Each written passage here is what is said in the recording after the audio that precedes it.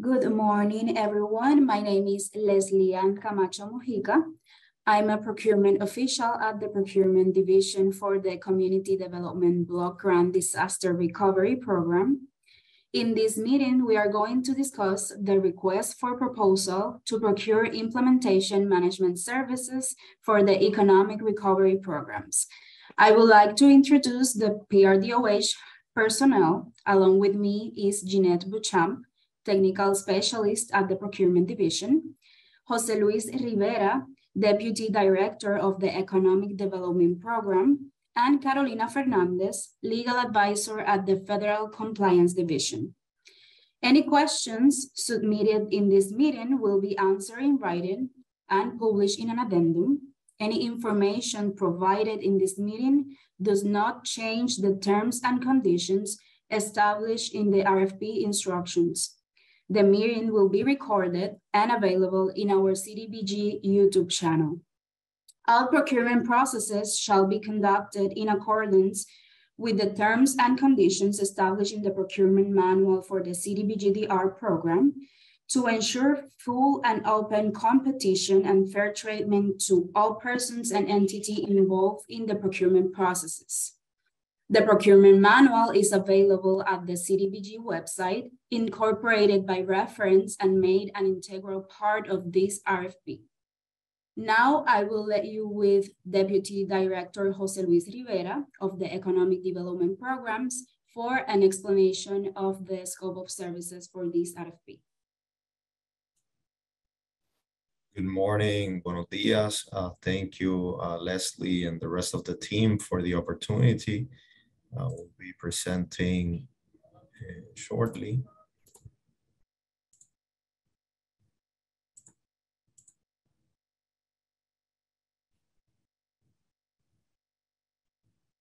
Okay, wonderful.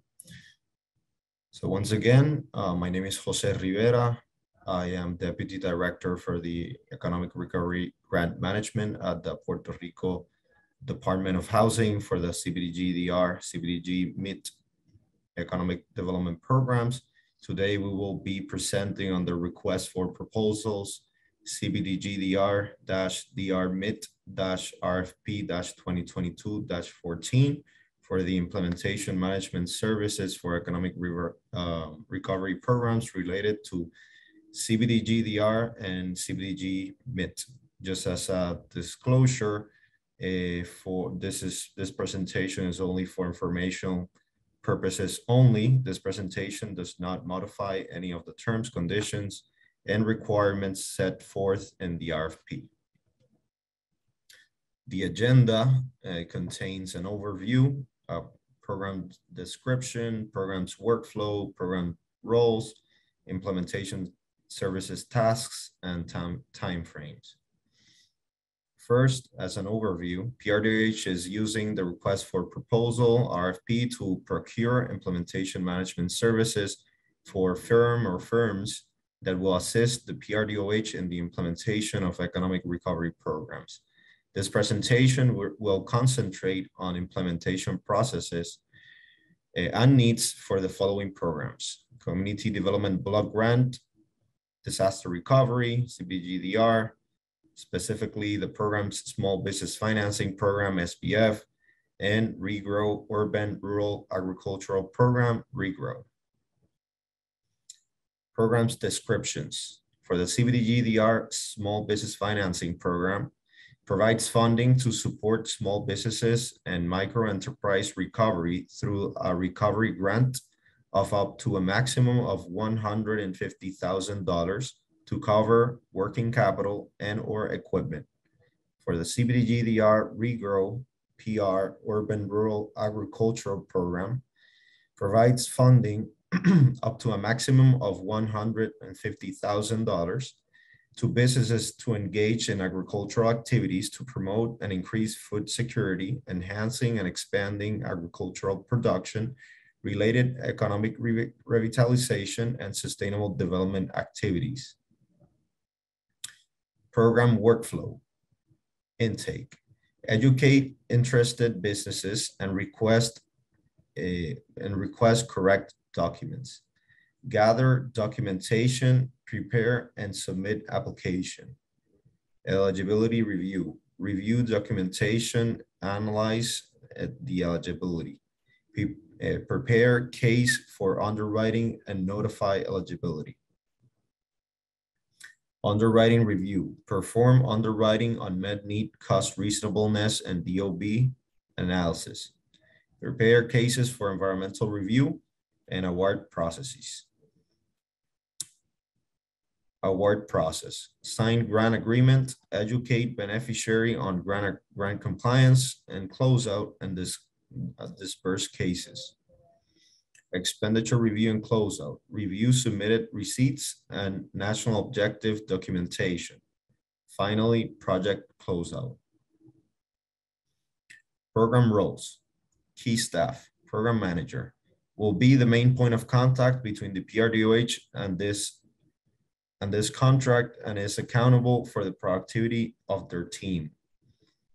Must have a bachelor's degree from an accredited institution, must have at least 10 years of experience, must have 5 years of experience in project management, project or program management, banking, accounting, supervision, and production management. A project management professional certification is preferred.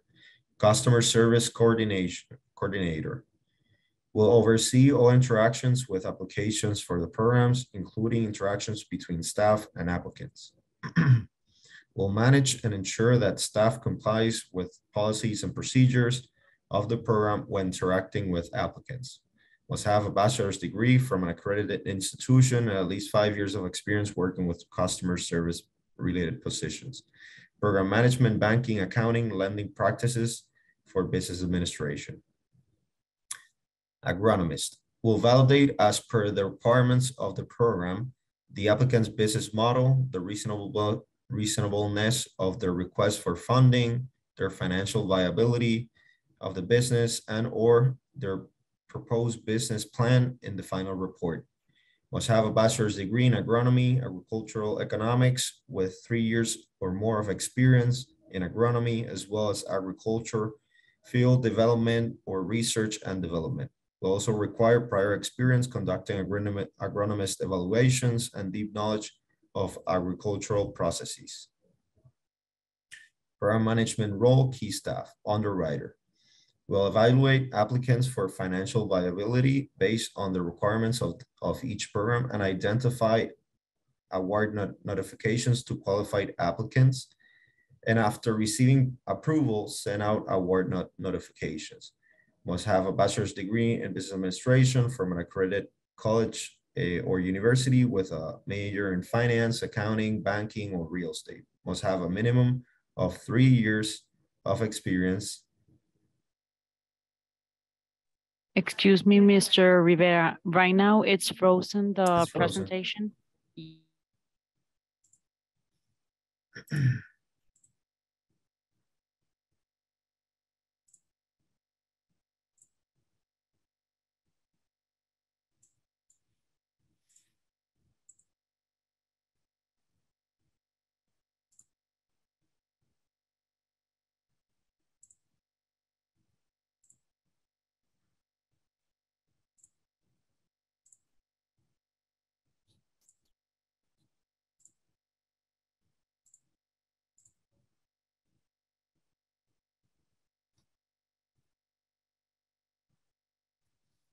Is it working now? Ahora se ve bien. Yeah, if we can go to the display settings and go to duplicate. Okay, perfect.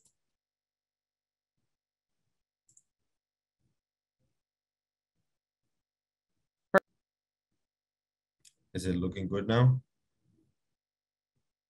Yeah, right now we. Thank you.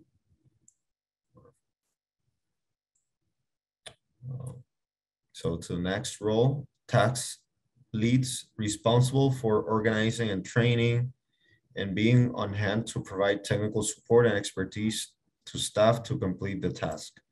Must be able to provide summary reports, compile information, and recommend plans for corrections, as well as manage their staff day-to-day operations. Must have a bachelor's degree from an accredited institution and at least 5 years of experience in their area of expertise.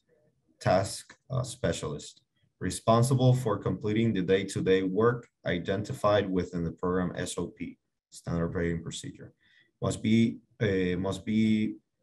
able to learn and absorb policies and procedures, learn systems quickly, and be able to operate in an environment with multiple priorities.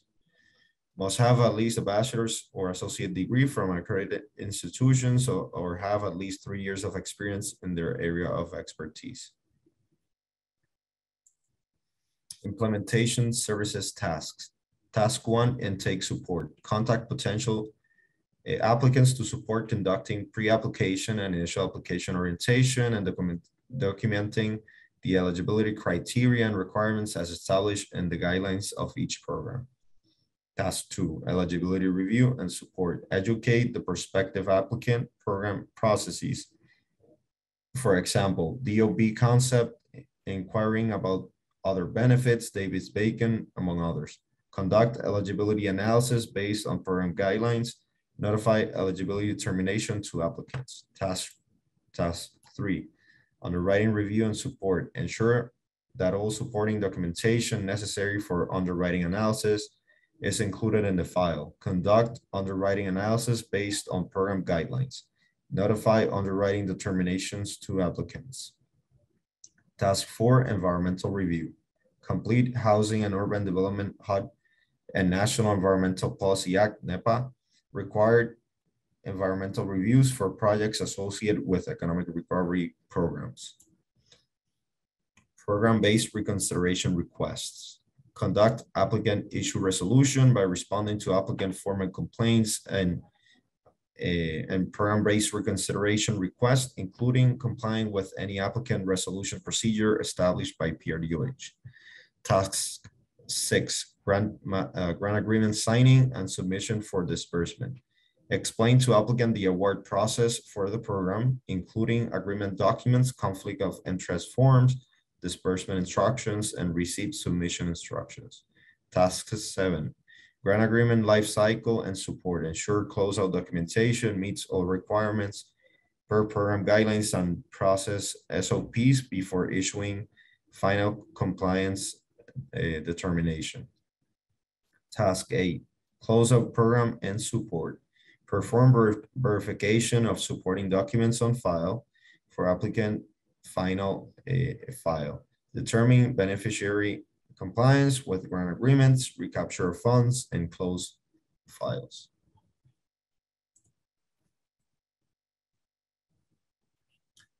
Finally, timeframes. Intake support, approximate time to sign grant agreement submission, 110 days. Eligibility review and support, approximate time to sign grant agreement submission, 40 to 70 days. Underwriting review and support, approximate time to grant agreement signing, 30 to 40 days. Environmental review and support, approximate time frame to sign grant agreement submission, CST, 75 days. EA, environmental assessment, 90 days. Program-based reconsiderations, approximate time to sign grant agreement submission, 20 days. Grant agreement signing and submission for disbursement, approximate time to sign grant agreement submission, 5 days. Grant agreement life cycle and support, scheduling routine follow-ups at a minimum of 30 days to check applicant progress and secure accurate information on business use outcomes in line with program national objectives. This task shall not exceed 5 business days. Closeout process. Task shall not exceed 15 days from the date the case is ready for closeout. If there's any questions, please follow the instructions per the procurement division. Please submit in writing per RFP instructions. Thank you very much and have a wonderful day.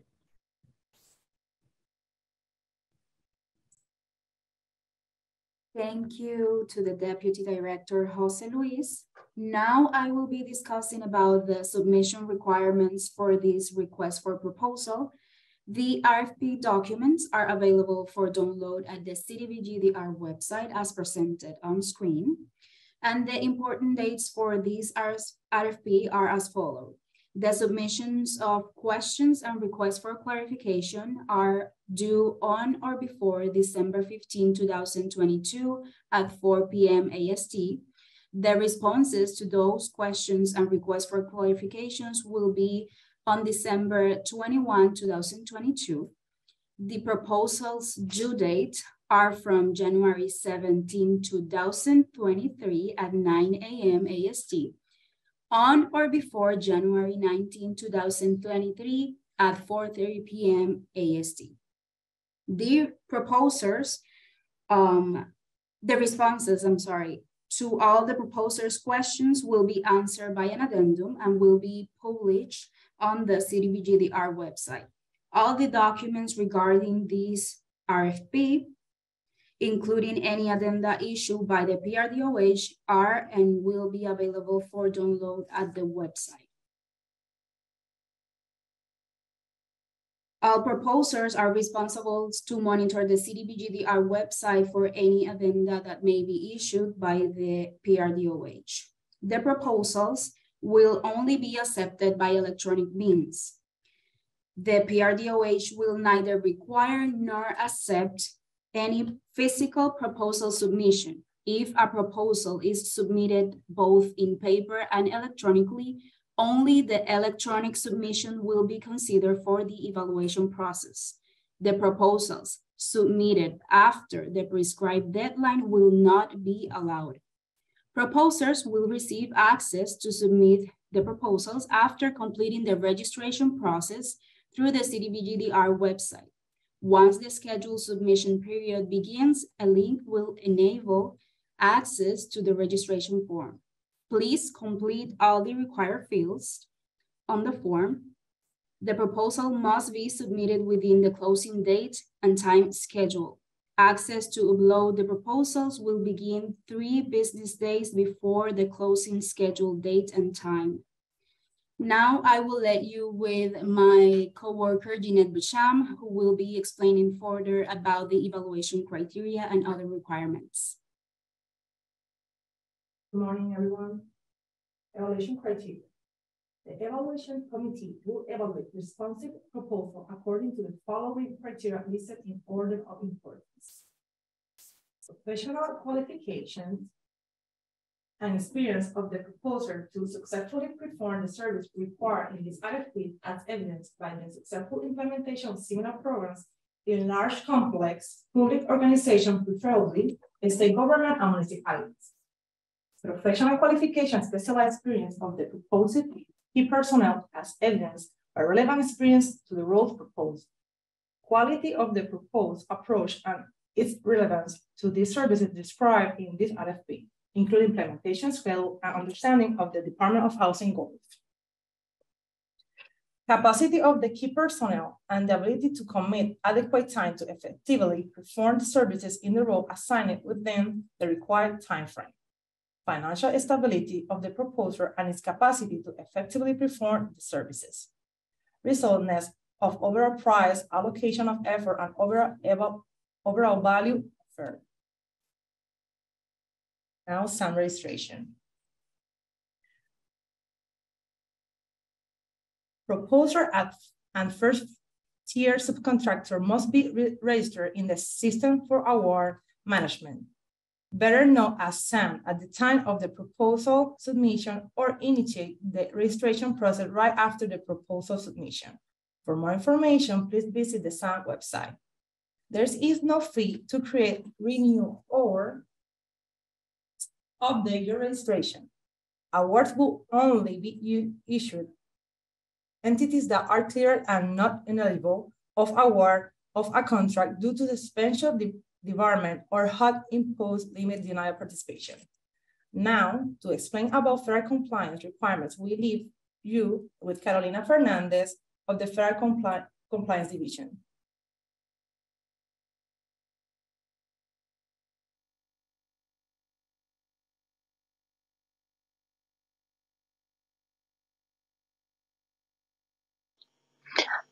Hello, everyone.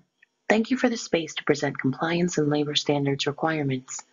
This presentation is prepared in English. However, should anyone need this presentation in Spanish, you can request using the protocols for this RFP. I am representing the Department of Housing Federal Compliance team led by Maria del Carmen Figueroa. Today we will discuss as part of our agenda an overview of compliance roles and responsibilities. We will also cover some tools that are available online. We will also talk about documenting efforts, taking advantage of training that's made available, and reporting requirements as well as frequently asked questions.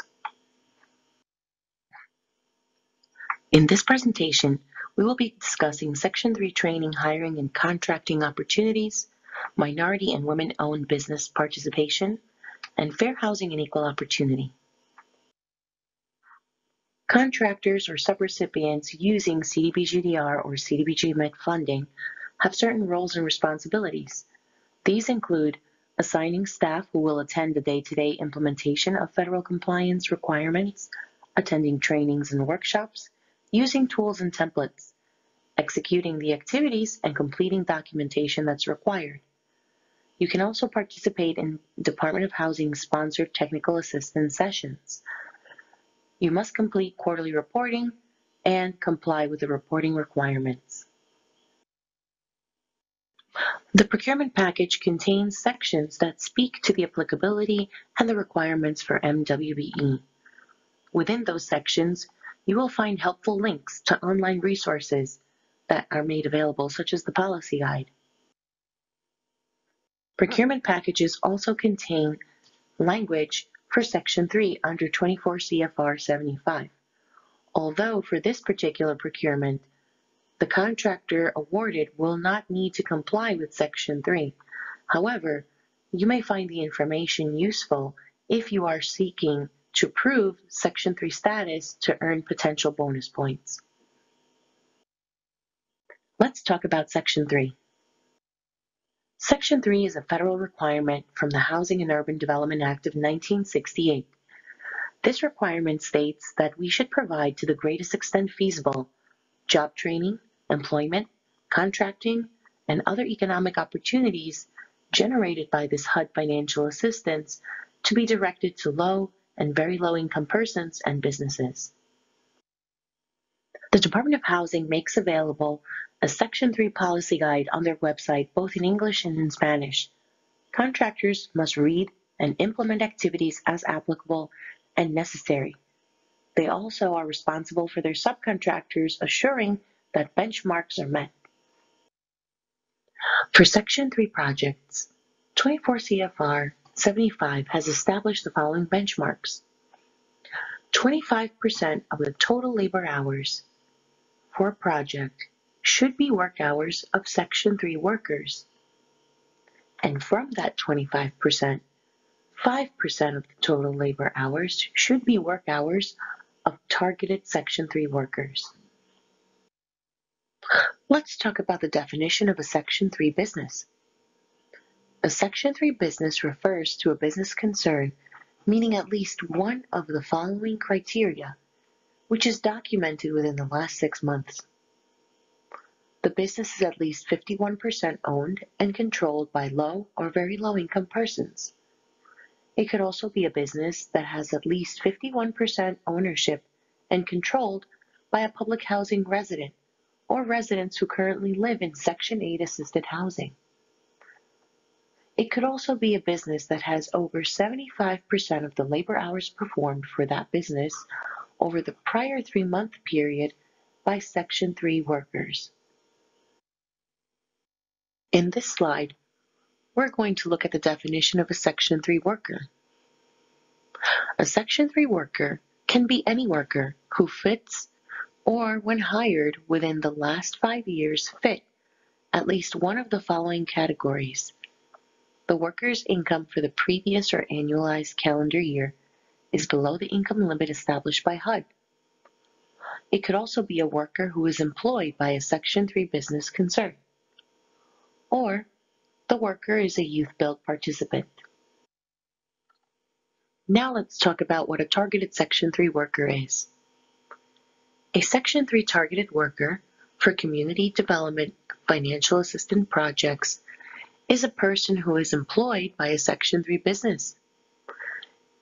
It could also be a person who currently fits or when hired fit at least one of the following categories as documented within the past 5 years. Someone living within the service area or the neighborhood of the project as defined in 24 CFR 75.5, or a youth build participant.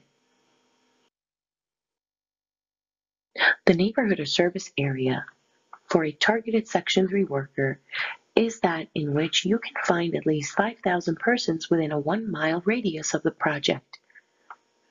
If there are less than 5,000 persons within that 1-mile radius, you can expand that radius until you have 5,000 persons around the Section 3 covered project site.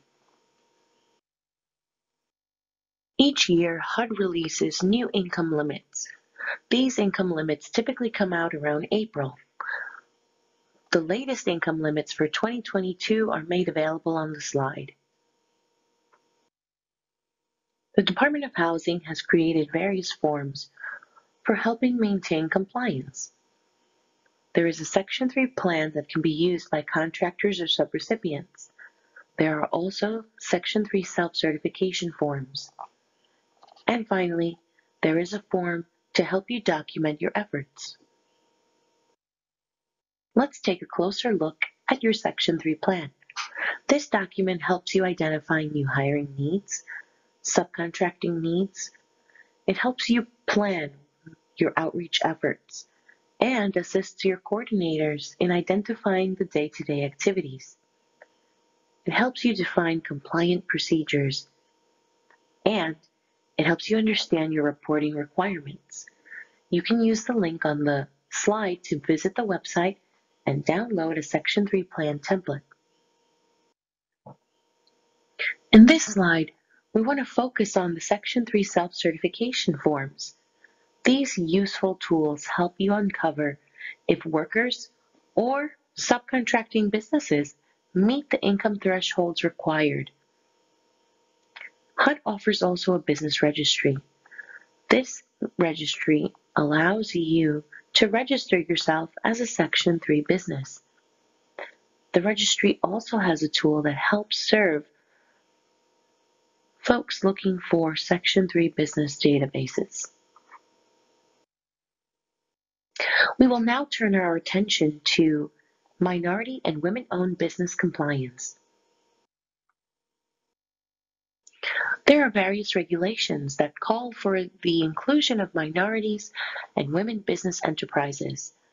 2 CFR 200.321, as well as Executive Orders 11625, 12138, and 12432 establish the participation of MWBE firms, which seek to ensure that when possible, contracts and other economic opportunities funded in whole or in part with federal housing and community development assistance are directed to minority business enterprises and women business enterprises.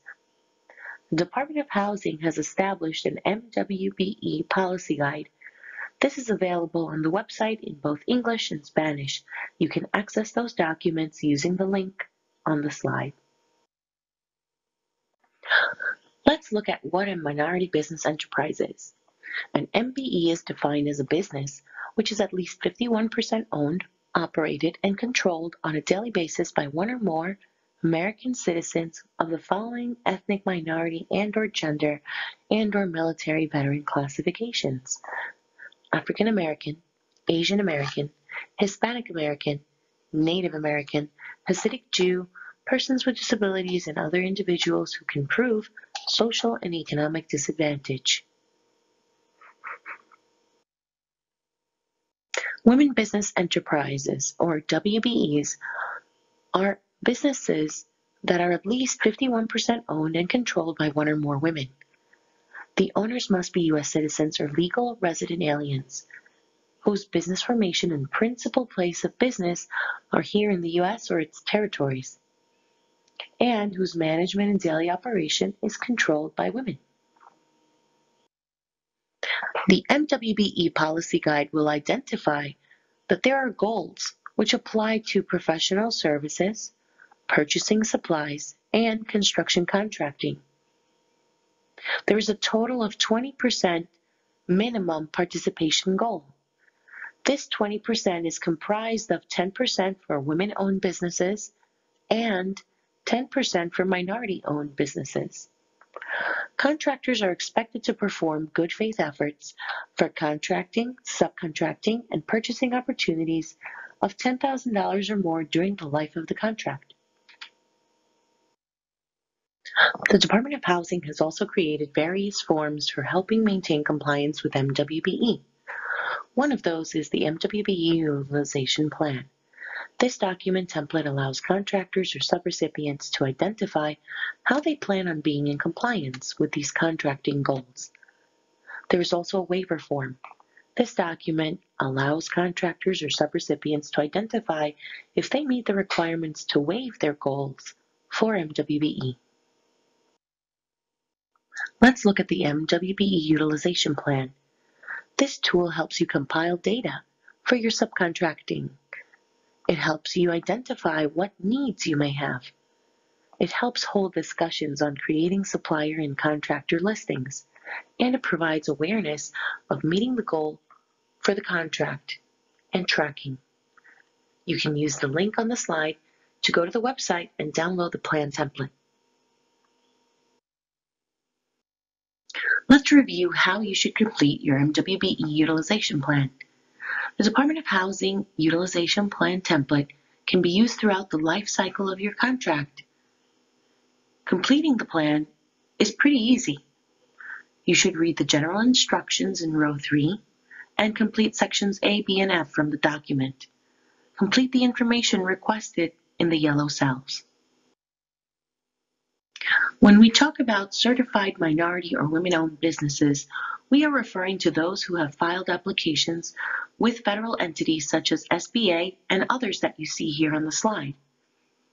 Businesses who are certified can provide proof of completing an application process to be officially recognized as a certified minority or women-owned business.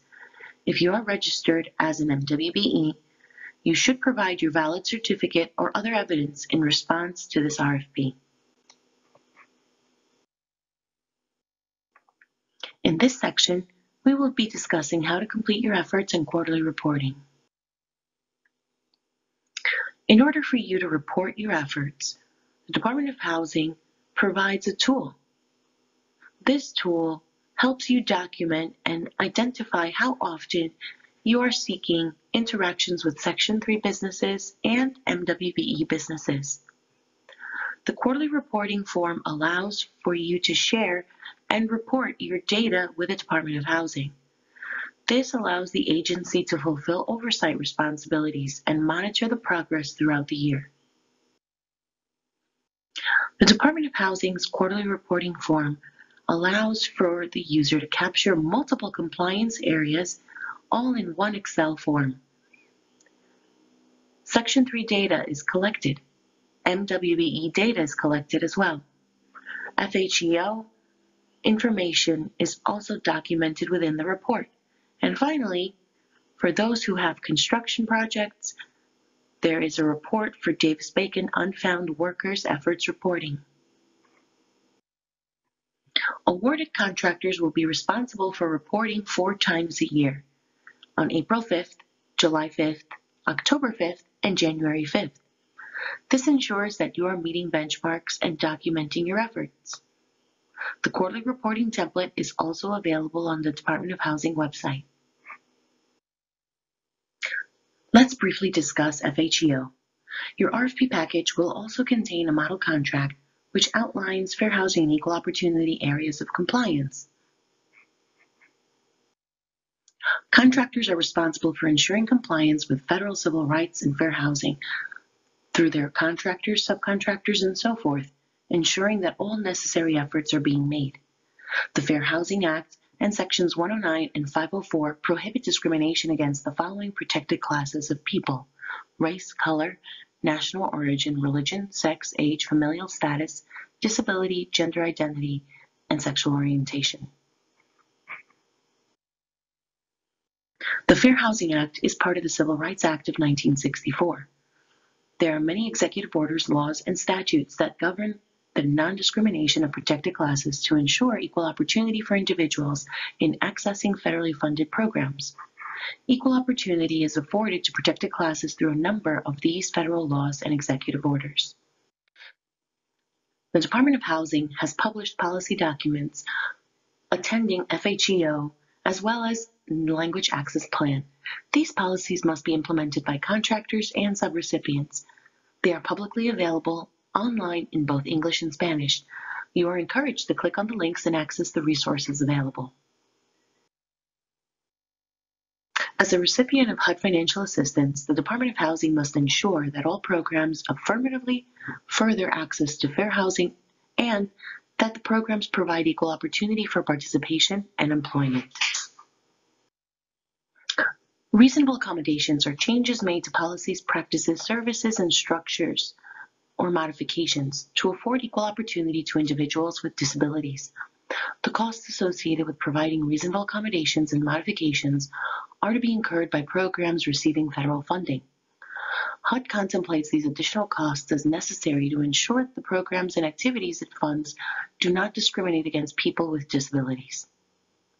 The slide contains a link for you to access the reasonable accommodation page on the Department of Housing website. Limited English proficiency refers to a person's limited ability to read, write, speak, or understand English. Due to Puerto Rico's high Spanish-speaking population, all entities and contractors using the CDBG-DR funding must seek to ensure that both a person's limited ability to read, write, speak, or understand English or Spanish will not place them at a disadvantage in the participation of programs. Let's briefly discuss some common, frequently asked questions. Can a business be both Section 3 and MWBE? The answer is yes. A business or a contractor can be both because these compliance areas are actually separate. Section 3 identifies the level of incomes to determine the status. MWBE uses race and gender information to qualify a business. If I am not planning on subcontracting, do I still need to complete documents? The answer is yes. You should still submit your MWBE utilization plan, the documentation of efforts template, and your quarterly reports.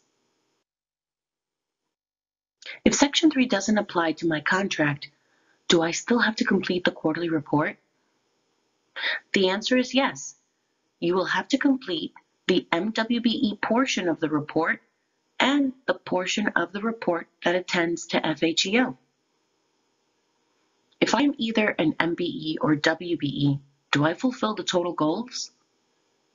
You may have safe harbor for one of the goals for MWBE participation of 10%, but you will still have an additional 10% goal to show good faith efforts for any subcontracting or purchasing you perform with the CDBG-DR and CDBG-MIT funding. What happens if I don't fulfill the goals before the end of my contract? All awarded contractors should perform and document their efforts. The Department of Housing has developed templates discussed in this presentation that help you complete the exercise. You can submit a waiver before the end of your contract for approval. This waiver request should be submitted with the efforts and justification as appropriate. Thank you for attending today's training. We hope you found the material helpful. Please remember to direct all your questions through the established protocols for this procurement. Thank you to the procurement team for allowing us to present this material. I will stop sharing the presentation so you can continue with the session.